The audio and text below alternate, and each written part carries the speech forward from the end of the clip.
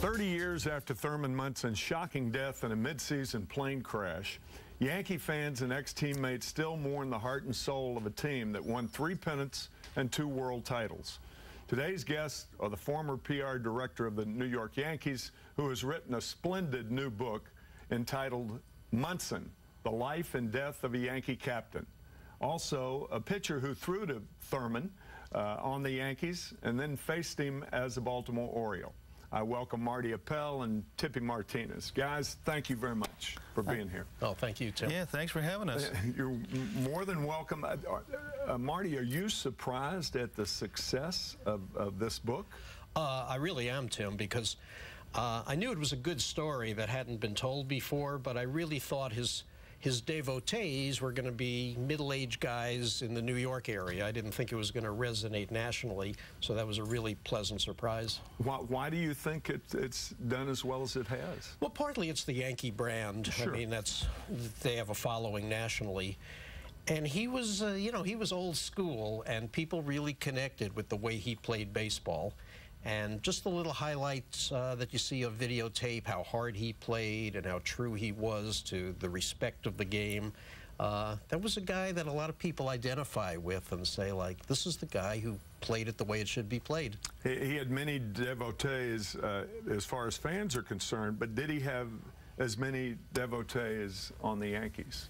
Oh, yeah. In fact, you know, famously, when Reggie came to the team, and did that magazine interview about I'm the straw that stirs the drink, Thurman can only stir it bad. Suddenly he had 23 new best friends on that ball club. Because he was the antithesis of Reggie, right? Yeah, he was the guy who'd been there. He was a player's player. He was already the captain. And here the new guy was like questioning his leadership, and immediately everybody gravitated over to Thurman's side. And even Reggie toward the end, right? Oh, they patched things up. In his last year, Reggie flew to Canton at his own expense to appear at a testimonial dinner for Thurman, and even flew in his jet with him. Mm-hmm.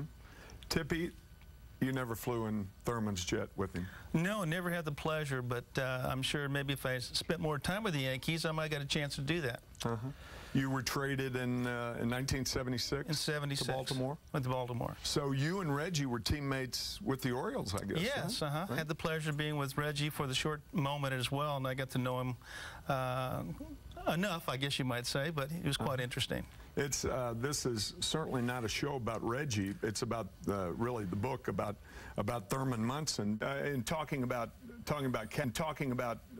captains, I think you point out that not DiMaggio, not Mantle, not Berra were thought of as captains, but when Steinbrenner took over, of course, with DiMaggio, Mantle, and Berra, Steinbrenner wasn't the owner. But when George took over, I guess he felt a need with George's football mentality that we need a captain. Right? A little bit. Now, actually, the position had been retired with the death of Lou Gehrig. Joe McCarthy, Gehrig's manager, had said, with Lou's passing goes the position of captain. It dies with him. There'll never be another one. So now we fast forward to '76, and Mr. Steinbrenner brings up the idea of having a captain. He suggests it to Billy Martin. And he does say, this doesn't always work, and it's not always the guy you think it's going to be, but it's something for you to consider. So I was the only guy in the room who remembered this obscure little Joe McCarthy note. And I brought it up, and I said, you know, not supposed to be another captain. And to his everlasting credit, Mr. Steinbrenner said, well, if Joe McCarthy knew Thurman Munson, he'd know this was the right guy in the right time. Yeah. It's a great answer. In 1976, the Yankees, for the first time since 1964, are back in the World Series. They're swept by the Cincinnati Reds, and the famous confrontation of really Johnny Bench and Thurman Munson. Well, it wasn't Bench and Munson in a confrontation, but it was Sparky lavishing praise on Bench, kind of at Thurman's expense. And I don't think Sparky intended it to insult Thurman. He was just lavishing praise on Bench, who had just won the MVP in the World Series. And Thurman was like, I don't have to sit here and take that. I mean, after getting swept 4 straight and embarrassed, and I hit 529, and I got to hear that? And people in the room were going, what's he talking about? Was it what Sparky said? It wasn't even clear, but it was to Thurman. Was this the next spring, or was it That was immediately the press after? Conference after the final game. Oh, I see. Yeah. And Thurman's reaction was very strong. Was he jealous of Bench? Because, I mean, Johnny Bench is the best catcher ever. Where the jealousy came in was with Carlton Fisk, the rivalry in the American League East. To say that they didn't like one another is an understatement, right? Yeah, I mean, people think the Yankee-Red Sox rivalry was forever, but it really started when both teams got good in the 70s, and kind of the focal point was really those 2 Rookie of the Year catchers, Thurman in 1970 and then Fisk in 72. Ultimately, he would have saluted Fisk for the career he wound up having. But in the 70s, Thurman was never on the disabled list his entire career, and Fisk was almost all the time in the 70s. We will be back to talk more with Tippy Martinez, the fine left-hander. Almost say young, because you look like you could still pitch, and Marty Appel. And Marty, you look like you could still be a PR man. I could still do PR. I think you are. We'll be right back, right after this. Chevrolet's Tim McCarver Show is brought to you by Fact. The day Thurman Munson was buried, you were pitching for the Baltimore Orioles that night against the New York Yankees and against Bobby Mercer in the 9th inning, and you threw him a fastball away. Right? Yeah, that was a tough situation. It's I mean, we're going back 30 years. That's something that's been in my heart for 30 years. And it just so happened Marty and I got together, and he wanted to talk to me. And we talked about it, and I said, you know, Marty, I've never told anybody this story. And I says, I guess it's time for me to tell this. And I told him about it, and that's when, you know, Mercer came up to the plate.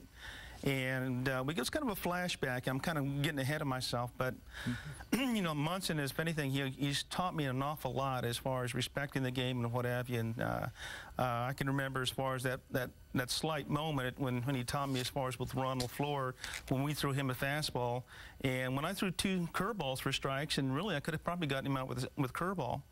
And it kind of froze him, LaFleur, at that moment. That just kind of, you know, just that split second when you're on the mountain, and when I threw Mercer 2 strikes with curveballs, I wasn't not intentionally for him to hit it. I mean, if he was looking to hit it, but he had to have been looking breaking ball, because I threw 2 great curveballs for strikes. And I threw a fastball on the outer part of the plate. It didn't have to be a strike. I just wanted to throw 1 fastball in memory of Thurman, and I did. And it just so happened he took it down the left field line, and they won the game. And I believe it was in Game of the Week, and I just kind of looked up in the air. It was a Monday night game. Yeah. Monday night game, yeah. And I looked up in the air, I mean, because it was, you know, the air was just so thick and heavy, and I'm sure everybody's hearts were so heavy. And I just looked up in the air, and I said, Thurman, that was for you. And you know, they won the game, and you know, I don't want to cry here for the grown-up man going back 30 years here, but it was tough. It was a tough moment for me, and I held that in my heart for 30 years until Marty came up to me and we talked about it. For Thurman, he thought, I owe Bobby this 1 fastball. It's not a batting practice pitch. It's a major league fastball. But years before, Thurman had given me the wisdom to respect the game, to let Ron LaFleur have 1 fastball with a 30-game hitting streak on the line. And he remembered that. In 1 second, it came back to him. Mercer, if anything, I mean, he's a good hitter, but had my good breaking ball going. You know how you get that feeling? Sure. And I had threw some really good curveballs, and I knew I could get him on another curveball. And just that split moment, that second, just kind of brought back that memory. And so really, the pitch was for him. The memory also of 5. We'll be back with Tippy Martinez and Marty Appel right after this.